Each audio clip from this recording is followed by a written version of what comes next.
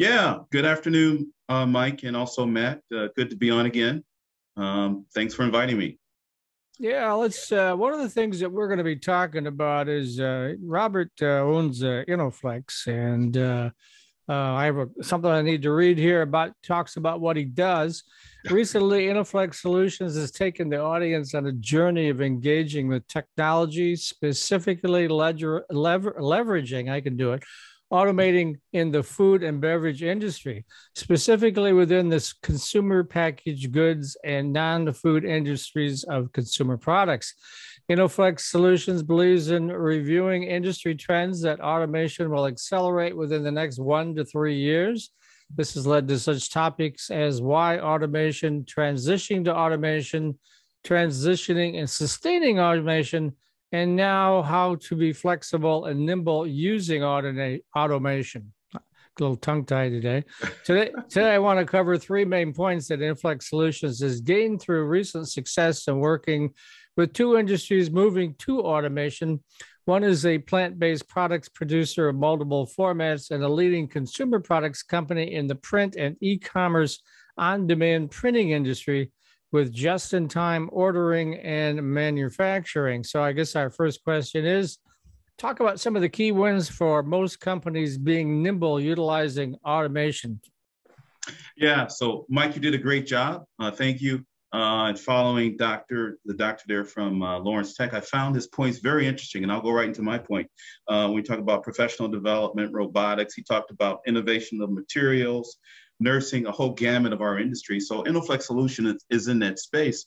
And so what we find with being nimble, utilizing automation, is labor. Is a lot of it's about labor rebalancing, labor reductions for internal cost reasons, and also the customer and the consumers. We're going to talk about the customer right now. It's about quality and consistency of their product, shift to shift. And that leads even to logistics, getting it out in time.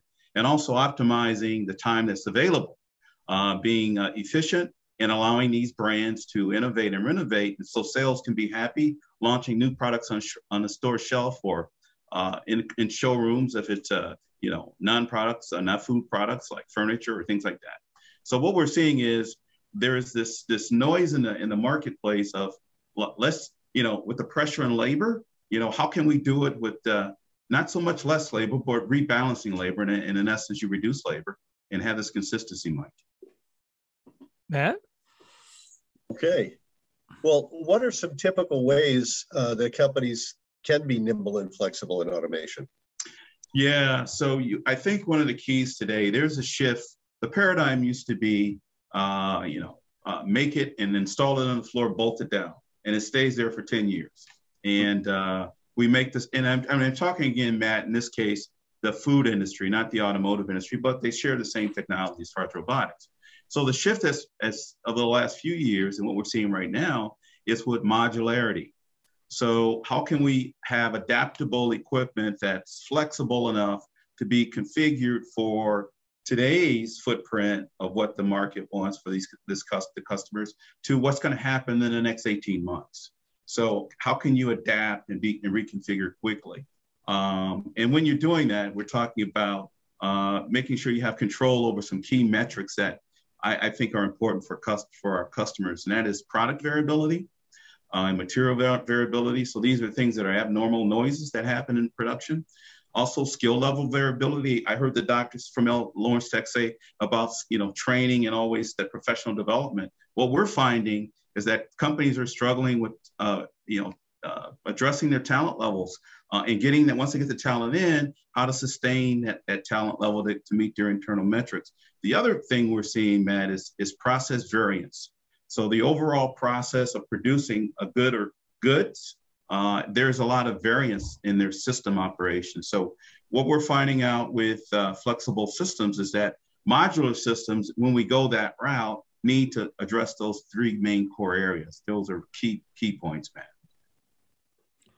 All right. So I guess Agile is the key right now, right? In all industries. Yeah, Agile is the key because of several reasons. If we talk about non-food industries, so let's go and talk about the company that's in the e-commerce space. doing business cards and sort of like a not necessarily Vistaprint, but companies like that. What happens is with agility is their processes change from hour to hour, meaning on what they run and how much of that they run. So in order to do more and to get more out into the distribution channel in their warehouse and in logistics, they need to have control over these variables with agility. And so systems that, when we talk about modularity, can you roll it on the floor? Can you plug it in with power and all your utilities and have it self-contained, self-brained to do its job without having operator interface? And that's kind of the idea. It's kind of the idea of being like in the industry, a co-producer, a co-manufacturer, which they roll equipment in and out and configure it to meet their vast different customers' desires and products that they run. So it's that same mindset, but agility, Mike.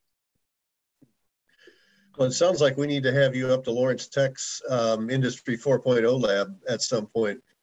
We've got a really interesting lab up there now with some KUKA robots, and a McNaughton McKay installed a pilot automated assembly line for us, controlled by Siemens Automation Materials. It's eventually going to have, it's very close to actually now having a virtual counterpart. So yes. You can design the assembly line. You can design an assembly line on the virtual version to make sure it works before you put it in the real world. Talk about that a little bit, about the importance of virtual reality and simulation to these technologies. Very much so. So it's a low cost of entry. So they call it digital twin, right? So digital twin. So you draw and design in virtual the whole building, the equipment, the people, the logistics, the flow of materials in and out of the line, taking finished goods out of the line. What we've seen, we've done a little bit of that. What we've seen is the cost for capital, your investment goes down exponentially. And that's one of my other talking points, is that it allows you to do things like, when you do these line simulations, you can find bottlenecks in the line. You can find places where it won't be efficient, and you design it out, right? It's just computer bits and time.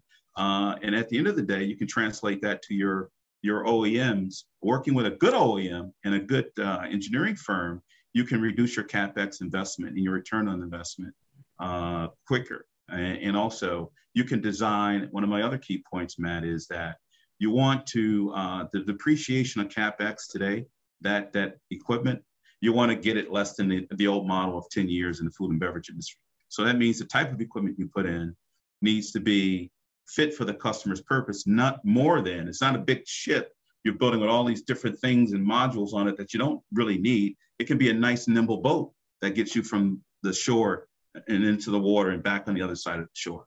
And that's really the mindset, Matt. That's a very good point. Yeah, very good point. What we're also seeing, Matt and Mike, is that, what's important is, aligning solutions with the customer's short and long-term goals. A lot of noise in the industry is offering the customer something that really is not part of their strategy, meaning their strategy for their operating model. How are they going to supply? What are their supply channels? So in the food and beverage industry, in the consumer packaged goods industry, they've got several different modes of getting formats to get the product out, several different distribution channels.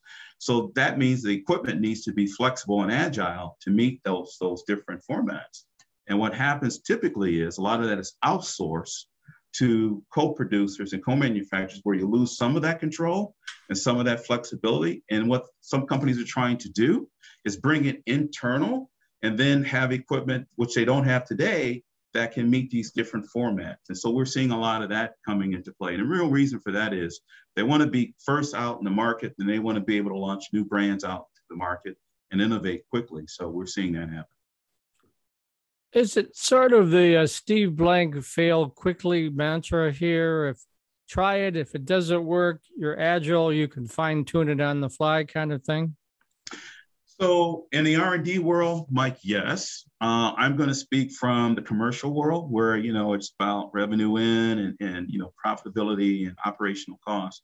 So I think what Matt brought up, his point was, doing this virtual digital twin eliminates fail fast, because you're going to fail in the just pure bits and bytes of drawing it out and run simulations.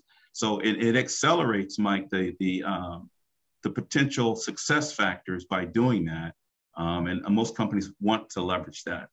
The challenge there too, it's not the technology that's the bottleneck, it's understanding the customer's internal goals and aspirations and how they operate. Because if you don't have the right tools in place for them, it's not going to be sustainable. It'll just be the next big widget in their facility, but they can't sustain it. And in essence, they don't meet the throughput goals they want, and the products don't get out to the customer and consumers as they need to. So I think applying the right technology for the short, long-term goals has to be understood. And then you help the customer align the solutions with their aspirations. Matt? Sounds good. Okay, well, we're getting close to the end of the segment. We have just a couple of minutes left. It's fast. Jeez. It goes quicker than you think. I just want to make sure that people know how to get a hold of you and basically describe the services that you folks offer and how people can avail themselves of those. Yeah, so really short, we are an engineering, consulting, and project management firm. So we do packaging systems for food industry, non-food industry. We're located in Novi, Michigan. We can reach us at InnoFlexSolutions.com on the web, or you can reach me directly, robert.champion@InnoFlexSolutions.com. You can reach us at the office at 248-994-2223, extension 3134, or my mobile 248-214-8480. And one thing I want to throw out here, Matt, we're going to expand on this topic. We're going to do an interactive webinar on June the 8th, where we're going to bring in a materials expert to talk about this whole ecosystem about manufacturing. It's about agility transitioning when you talk about different packaging materials. How can you move from this style to that style quickly with the assets you have? And we've done that successfully with two big companies here recently. So